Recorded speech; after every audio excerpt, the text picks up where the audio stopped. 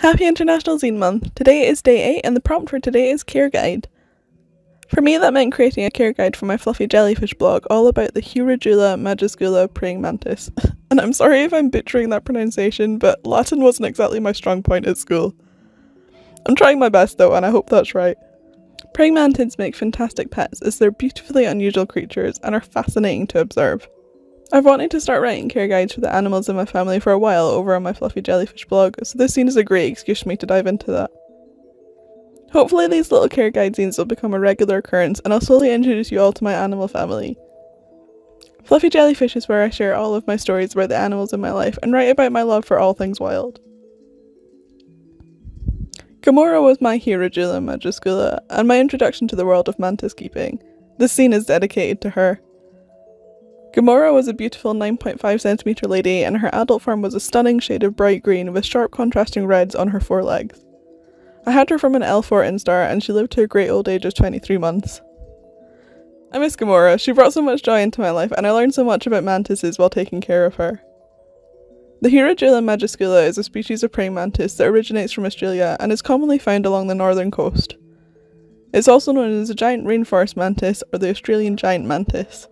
The species is typically green with red inner front arms and purple hues on the underside of the thorax, however it can rarely be seen in a brilliant yellow variant. The praying mantis is an arboreal animal and spends the majority of their lives hanging motionless upside down in treetops to catch passing prey, mostly flying insects. This is the largest species of the Australian mantids and is one of the largest mantis species in the world, and the word majuscula means large in Latin. This care guide is all about how to care for the Hierodula majuscula praying mantis.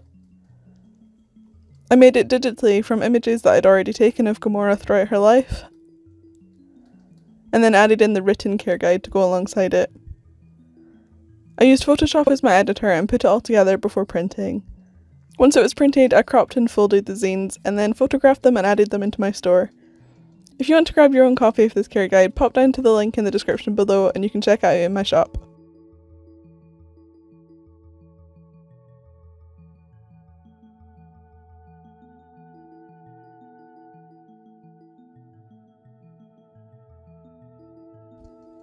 If you enjoyed watching this video, you might enjoy watching my climate zine, which I made yesterday. Pop back a video and you'll see that. And make sure to hit that subscribe button if you want to see more zine related content from me. I'm celebrating International Zine Month the whole of July and making a zine every single day, so there's plenty more content to come. But that's all for today, so I'll see you tomorrow. Bye!